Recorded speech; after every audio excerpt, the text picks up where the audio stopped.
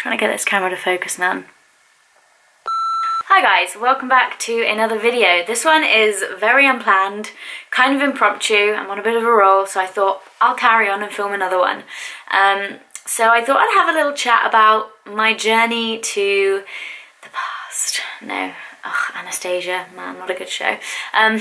Seriously, I thought I would chat about my journey to drama school and sort of how I got here. I've just turned 25. I'm somewhat late to the game, although can you ever be late to this game? So where do we start? Let's start at the very beginning. A very good place to start. Oh my god, I need to stop with these musical quotes. I'm so sorry. So, I started acting when I was 8. I did a school play. I was in a production of Rats, the Pied Piper musical, where I played the crippled boy. And so begins a tradition of my life, playing young, mostly injured boys. So in that play I started, you know, figuring out that I really loved it. I then went to Stagecoach, and I stayed at Stagecoach until I was 16. I then went to Hurtwood House, which is a boarding school sixth form that specialises in creative arts like media studies, music and theatre. It does a lot of other subjects as well, but those are sort of the main focus, and for a lot of people the reason that they choose to go to Hurtwood. So while I was there I did media studies A-level, theatre studies A-level and sociology, and I loved it. It was the best 2 years of my life. I could go off on a whole tangent rant about how great Hurtwood is and how much I love it and how much I wish I could go back to 2010 to 2012 and do it all over again. But we're here, I can't. So while I was at Hurtwood, I was in every show I could be in. We did concerts every year.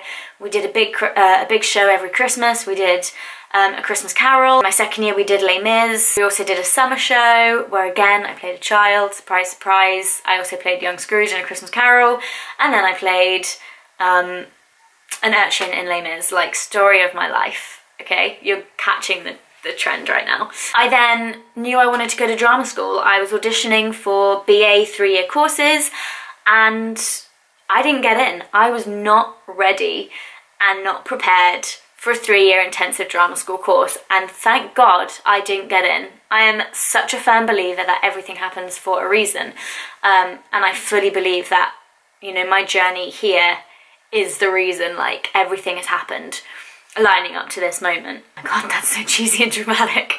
When I had all my auditions and knew that I hadn't got anywhere, I started applying for foundation courses. I applied to PPA in Guildford, I applied to Oxford School of Drama, and I applied to Guildford School of Acting. I was offered a place at all of those schools on their foundation courses, and I decided to go with Guildford School of Acting. It had a really great reputation. I knew that the course had a few links with Hurtwood and it was very recommended by my teachers. So that September I started at GSA, and oh my god, it was a shock to the system.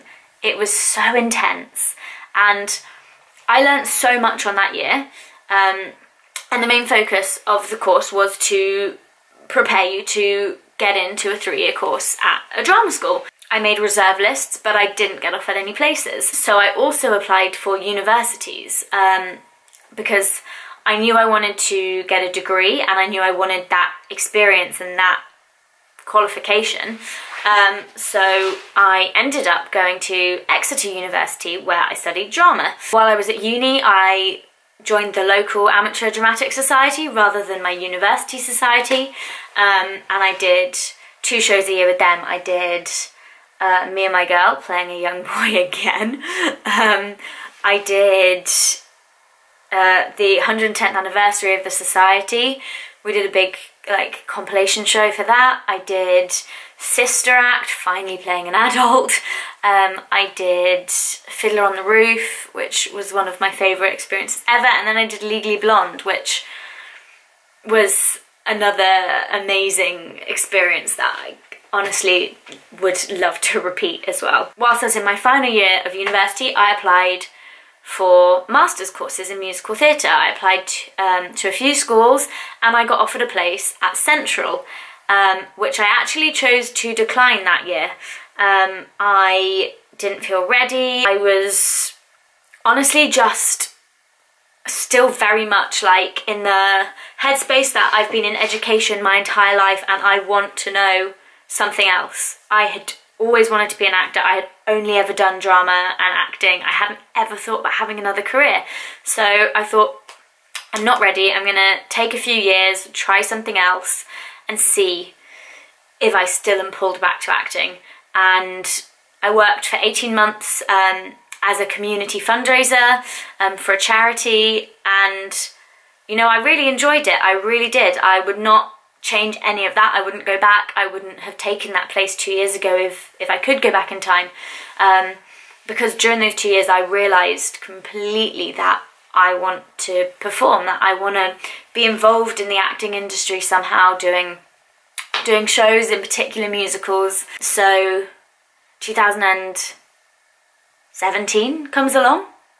Yeah, 2017 comes along and I start sending them applications for entry in September 2018. I applied for more schools this time. I wanted to just go to as many auditions as I could and really sort of get a feel for the schools. I applied to Central again and I got offered a place and I took it. And here I am, week 10 of the course, probably week 11 by the time you're watching this. I actually don't know when I'm going to post this video. It could be in 2019, who knows. But yeah, I am honestly so happy. I feel that this is the right time for me to be on the course, and I am so much more ready to throw myself into everything and not give a shit about being judged or getting things wrong and getting things right and being perfect, because nobody is perfect. And I think the sort of few years I've spent out of drama and acting has shown me so much how immature I was when I did first apply, and how, thank God, that I am here now at this point in my life.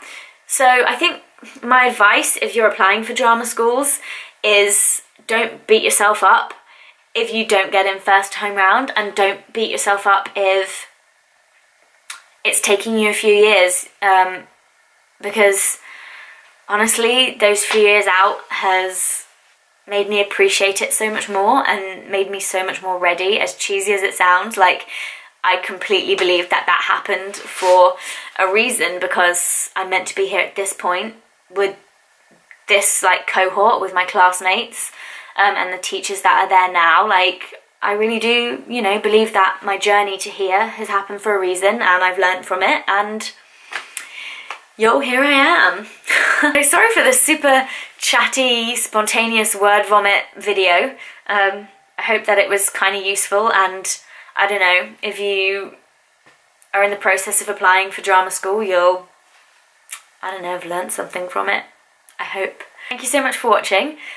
Please do subscribe to see all my future content. I've filmed a fair few videos in this little chunk of time, so there'll be some videos coming your way every Tuesday for the next foreseeable future. See you soon. Thank you. Bye.